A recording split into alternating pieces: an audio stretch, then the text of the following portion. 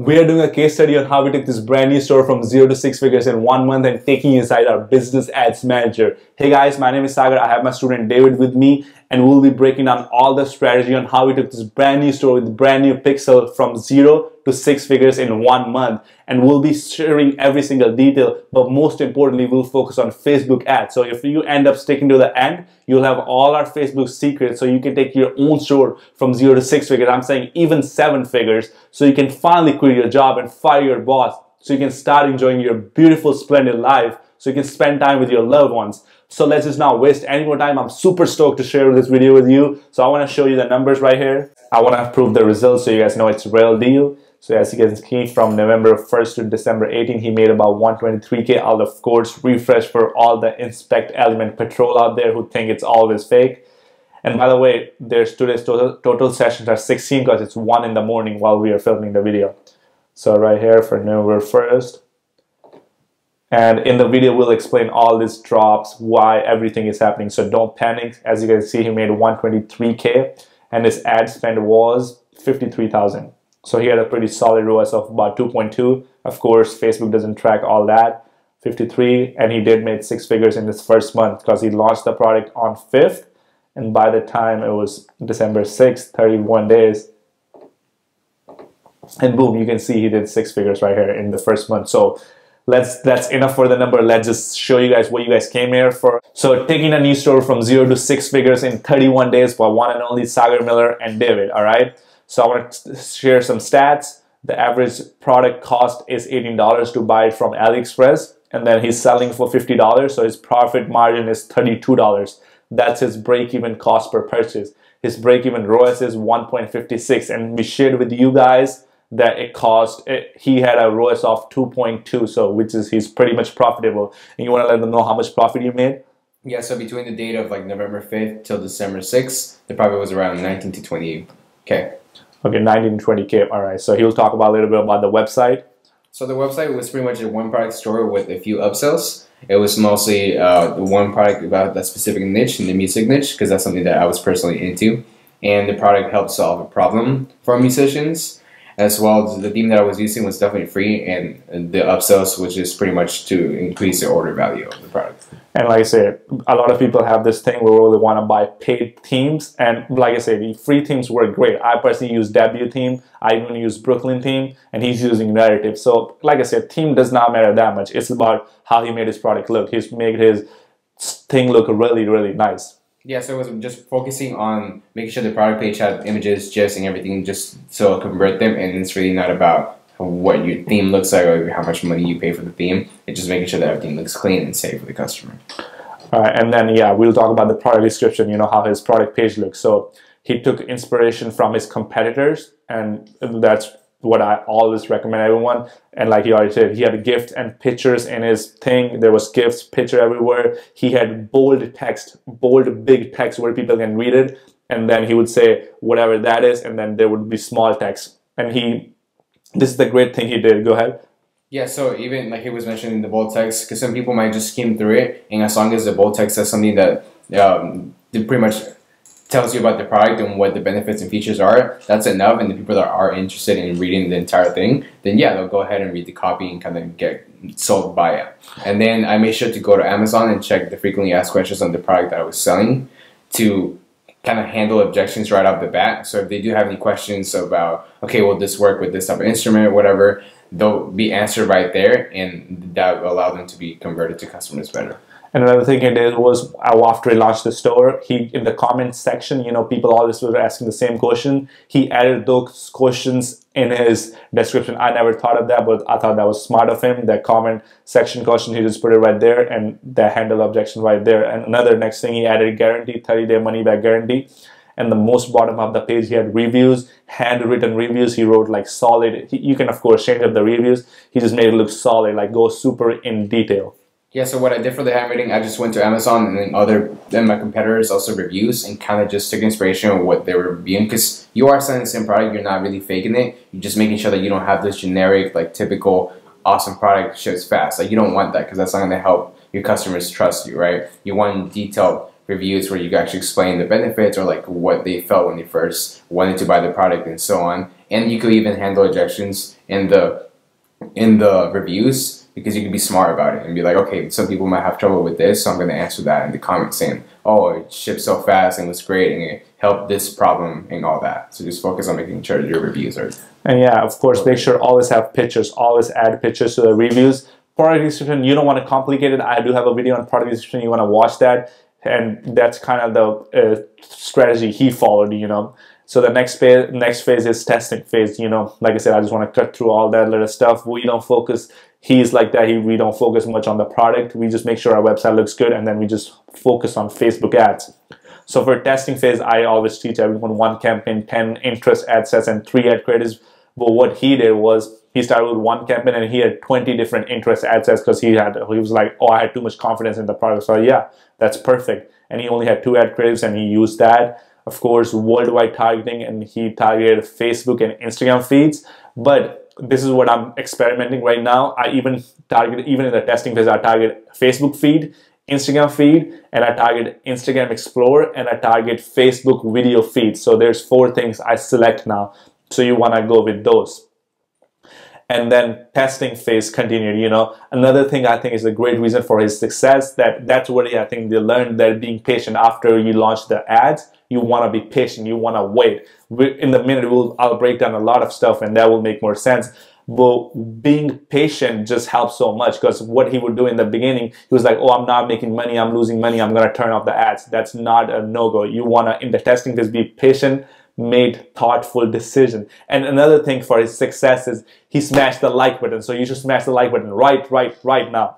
All right, and while the testing phase arrived, he started adding apps and all that stuff. So all the apps are listed here. I'll go through them real quick. Klaviyo, he used that to do abandoned cart sequence, set up the abandoned cart sequence. Me personally, I would recommend you it's called Abandoned Protector. That's what the app I use, but you can even use Klaviyo to make some money back from all the people who abandon carts. Another one is Currency Converter. I don't use that, but you can definitely use the app. It's just switch up the currency if you are targeting worldwide people.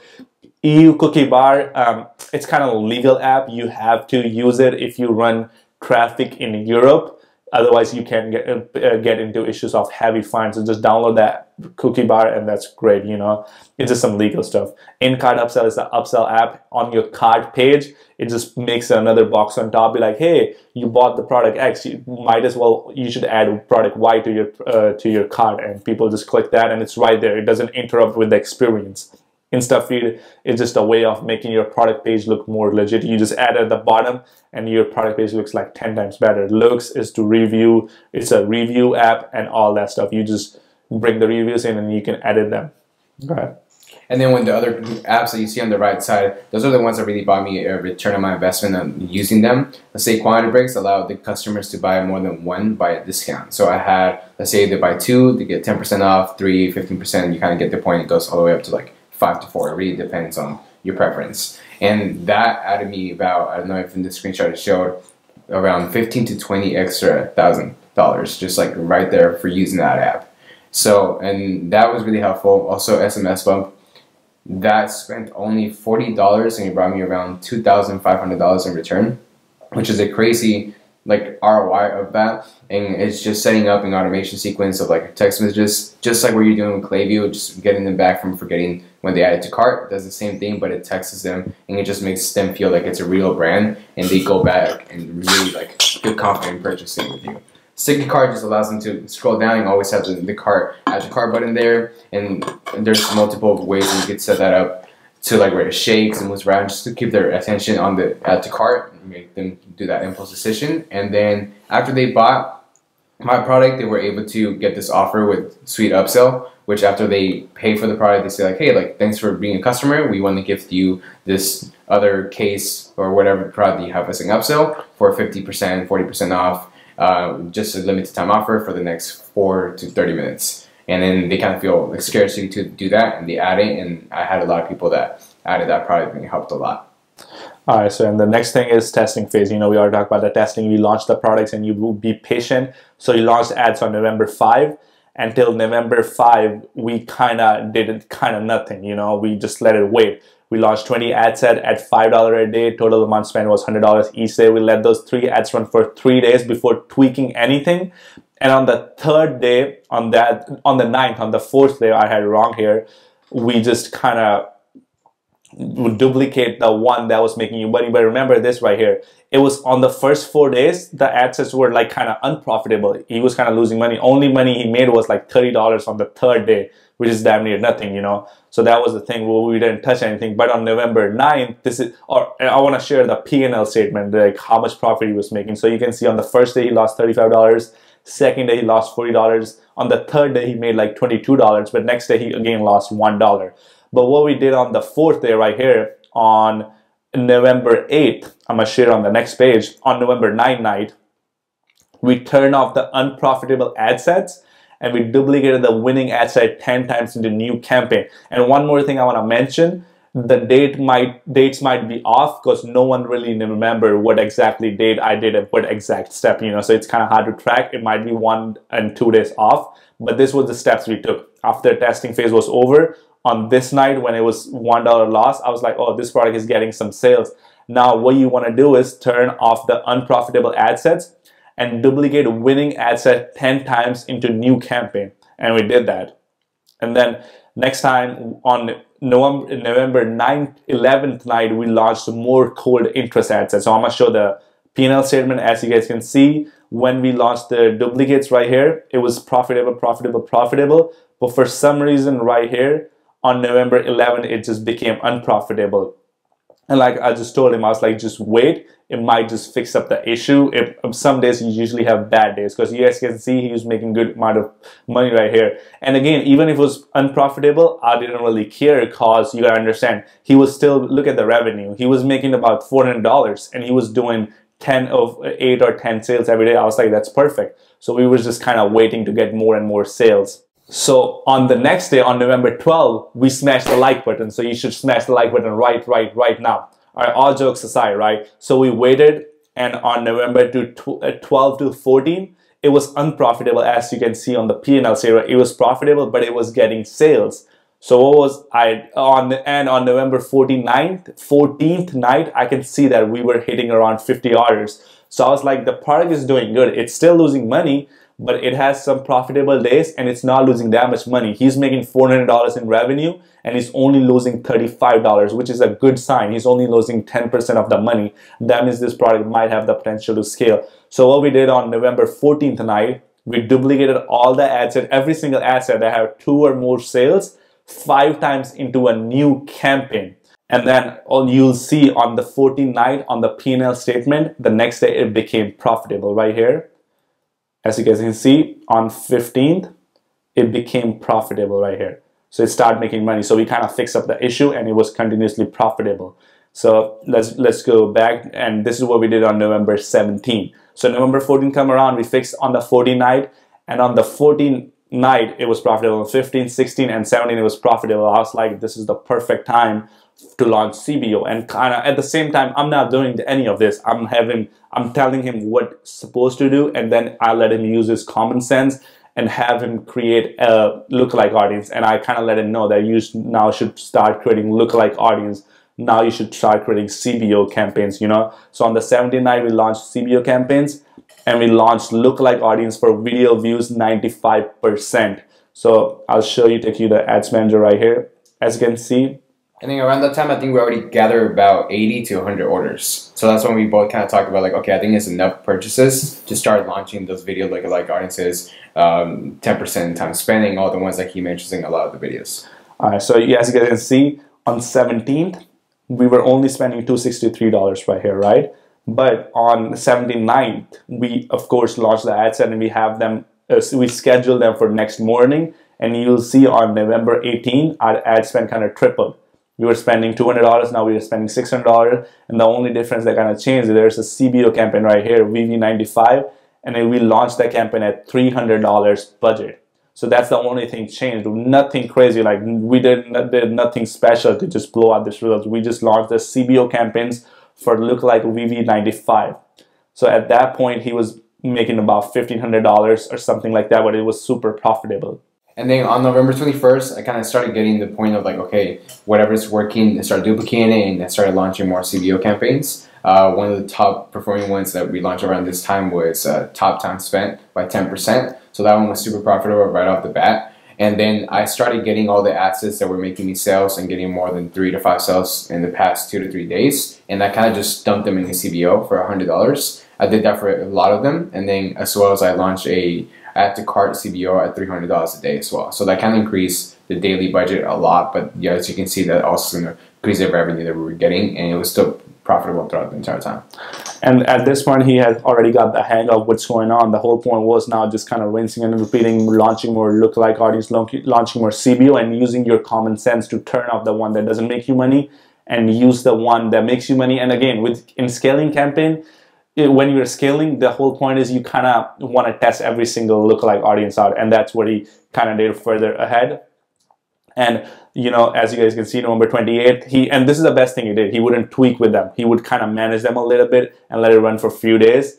And on November 28th, that was his biggest day, November 28th. But of course, the changes are made before that day. On November 27th night, you know, like he already said, he duplicated a lot of working ad set and put them in a new campaign. And all the CBO campaigns, he had like, I think had 3 CBO campaigns at this point that were working at this point. He increased the budget by 1.5. So if they're going for $300, he changed the budget to $450. Launch more CBO campaigns that are possible. He would launch like what other CBO look like campaigns. So I actually started just having fun with it and just testing as many as I could. For the ones that were profitable, I made sure to just up the budget by like 1.5. And then I just started launching they purchase video views for 50%, 25%, and just testing as much as you could because I already knew that I had the data for it. And I knew that because of the profitable CBOs that I had, I wasn't going to lose money even if I was testing new ones. And it's the same principle that we do in the testing phase. Just let them run for 2 to 3 days and you're going to see, okay, like this campaign is profitable, and we kind of focus, and he taught me more to focus on the ROAS of the campaign, not really go inside and like tweak everything and just make sure is the campaign profitable overall. If it is, then just let it run and up the budget. So kind of got the hang of it, rinse and repeat of that process. Yeah, and again, if it's unprofitable, of course, you turn it down, turn it off. Or what you can do is, if it's an unprofitable campaign, you can go inside and try to turn off the bad ad sets and stuff like that. So that's kind of the theory here. And like also sometimes the advice that he gave me was when you up the budget, sometimes it might not be profitable when tweaking the budget. And I noticed that one time I went to $400 or $500 a day for one of the CBOs, and it wasn't performing as well. And I went back to $300, and it started being optimized into that specific budget, and it just killed it throughout that. So sometimes it's just duplicating the CBO campaign one more time and then tweaking the budget and leaving the one at $300 or that specific budget that's being profitable and letting that run and just leaving it alone. Yeah, and like I said, it will be different for some ad account. That worked great for him duplicating CBO, but I have one ad account. Whenever I duplicate CBOs in that, and if they are the same kind of CBO lookalike audience, they always perform bad. For some reason, the performance just drops. So it's kind of always different. So you kind of have to test it for yourself, you know.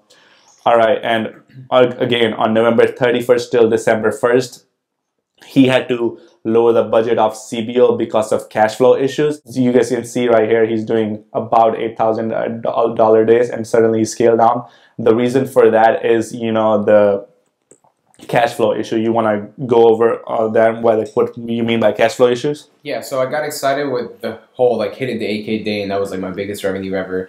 But then that's something that's super important for you guys to remember that I learned the hard way was I focused on that revenue, but I realized, okay, I'm spending almost $30,000 to reach that, and I couldn't keep up with spending that on a daily, right? And because I did that for 2 days straight, that was about $6,000. And when you're working with Shopify payments, it takes 2 to 3 business days to deposit your money that you're making. So the next days I just ran out of capital. I didn't have enough cash flow liquid for me to be able to invest that in capital every single day and keep up with that. So I had to slow down to be able to wait for those days to the money to be deposited to then scale back up. And then again on December 3rd, I think he got paid by Shopify. The money came into his bank account, and then he scaled back up and raised the budget of the CBOs again, you know, and everything started going good. As you can see right here, on December 3 to 6, he kind of killed it. He was doing $7,000 a day consistent. It was pretty profitable. As you guys can go back to the P&L statement, do the math yourself. And right here, I know everyone want to know about this drop. Tell them what happened on December 7th, why you scaled down. Yeah, so multiple things happened around there. I got my Facebook ad account disabled, in which I think happens to everyone. And Cigar talks about how like that's just inevitable, right? The obstacles would just come by, and you just have to kind of deal with them and provide as much paperwork as you can for them to just work and prove that they're just doing it to know that you're a legitimate business, right? And so they shut down my ad account, so it was like all organic sales from there. And also then PayPal decided to give me a hold on my money, and they held about like $9,000 for a while. And they were all just pretty much asking for like the transaction level, why some of them were more than the price point, and then just like tracking information, just stuff that you have to deal with. But you just have to like be patient about it. Yeah, so this is his plan is right now he'll get the money back from Shopify, and he'll try to scale this product back up, and he'll do a and after he gets Shopify Reserve. Yeah, and then I forgot to mention the Shopify Reserve. They after like during the first week or something, they told me, okay, like we're gonna hold 15% of like the revenue that you bring. And I didn't really pay attention to that. I really take a look at the money they were holding until later. I was like, where's like my profit, right? And then I see on the payouts, when you go to payment providers, view payouts, you'll see how much they hold it under the reserve. So that happens to you, and they're holding about $10,000. All right, and you know, that's it for today's video. And subscribe if you got value so you can buy some Gucci shoes. And one more very important thing, if you want to follow along his journey of dropshipping, he will start a YouTube channel. I don't know when he's gonna start it, but I'll leave the link below so you guys can go out there, subscribe to him, you know, follow his journey. And that's so far I have to say. You want to tell them anything else? No, just like continue to watch as much of the videos that Cigar puts out, because it's one of the most transparent videos that he gives out, and he's pretty much showing you like the step by step. And as long as just like you can follow my journey and our journey together as we continue to just make stores and profit, and you could do that yourself as well. And then also I think my Instagram will be down below in the description. All right, so shout out if you got value, buy some Gucci shoes. All right, peace.